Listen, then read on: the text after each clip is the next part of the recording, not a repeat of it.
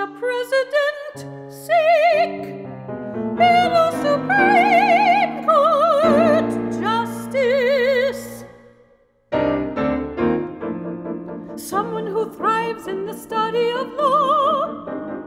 Someone able to read and absorb quickly massive amounts of material. Someone who likes the life of thinking, speaking, and writing.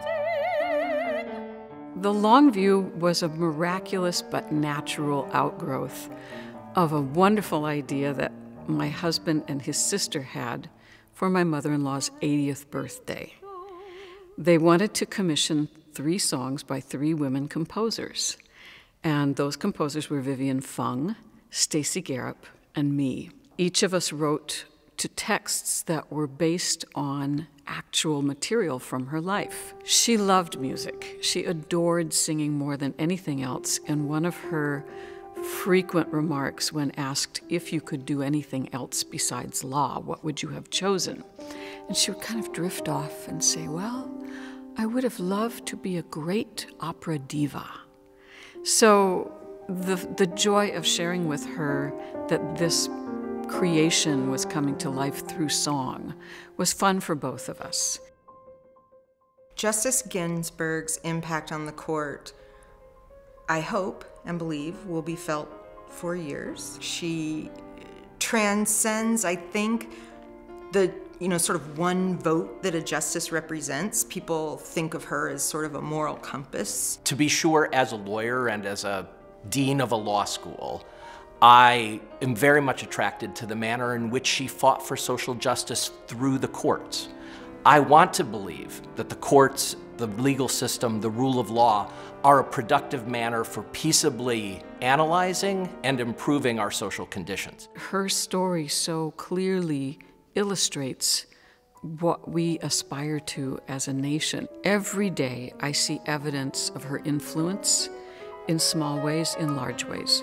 But the fun part is receiving photographs of friends who dress their children in the robe and the collar and the glasses because they love RBG. They just love the tiny little bubby who doesn't look like she could pack the punch that she does, but who has all the force of righteousness behind her.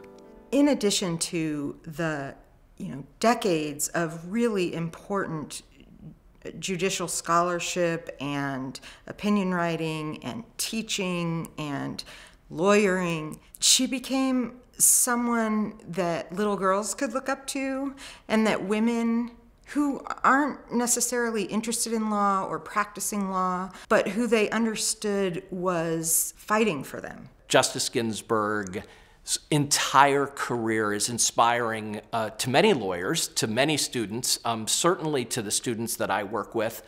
And it's inspiring because of what law school was like at the time for women. I'm not saying law school right now is entirely great for women, but particularly at the time, she was one of 9 in her entire law school class. But she became one of the most important advocates in the Supreme Court, one of the most important litigators who used the law to make real social change in many decades. I think this court will miss her voice on issues of sex equality. I think it will miss her voice on issues of constitutional law and criminal law. There are other voices on the court, but those voices come from perspectives that are different from hers. I think she definitely had an influence paving the way for women to enter law, both law school and legal careers. And it was partly her and the bravery of being the first in a class, and the other women of that generation who were all sort of alone in their law school classes. But also it was her early successes in litigation that showed that law can be a vehicle to pave the way for women to make advances. Ruth Bader Ginsburg, in both her career as a lawyer, as a judge, and then as a justice, was a warrior for issues of gender justice and social justice more broadly. One great example of that is the Craig versus Boren case, in which she was the lawyer in the Supreme Court. Craig versus Boren case involved a lower drinking age for women than for men, which she attacked as unconstitutional sex discrimination. From one perspective, you could think about the law as benefiting women, as enhancing their liberty, as enhancing their options in life. But the way in which she attacked it, in saying that it was unequal, is that it reinforced certain stereotypes, gender-based stereotypes. And you saw that over and again in the way that she litigated cases and in the way then that she decided cases as a judge and a justice. One of the cases that I really admired her role in was Obergefell, which is the case that legalized same-sex marriage at the federal level in the United States. If you listen to the oral arguments, I would venture a wager that a lot of this came from this beautiful marriage that she had. I think we know that she doesn't think she would have been as successful without Marty, her husband. Part of that, of course, it's about the Constitution and equality, but part of it is also about having loved somebody that moved you forward. A wonderful Evanston composer, Stacey Garrop, was given Marty Ginsburg's last letter to his wife, which he wrote just a few days before he passed away. And it's a very touching piece, as you'll hear. But the process of singing the letter that Stacey Garrop set, that was very hard to sing.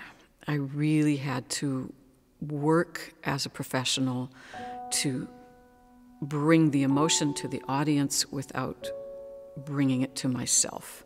And I would say it took me at least 6 months of practice before I could really confidently perform that piece without welling up at some point. My dearest Ruth,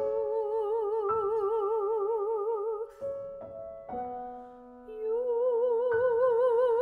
are the only person I have loved in my life.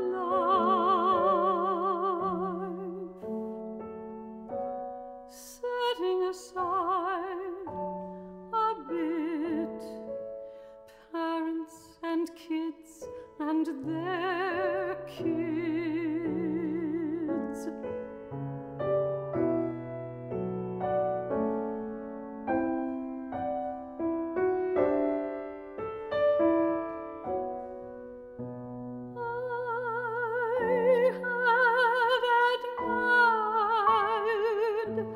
And loved you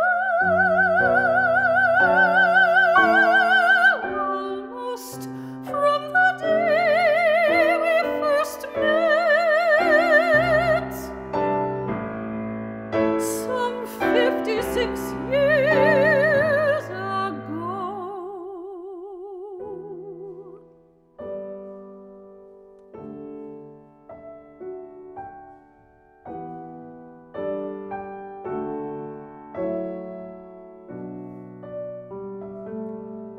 What a treat it has been.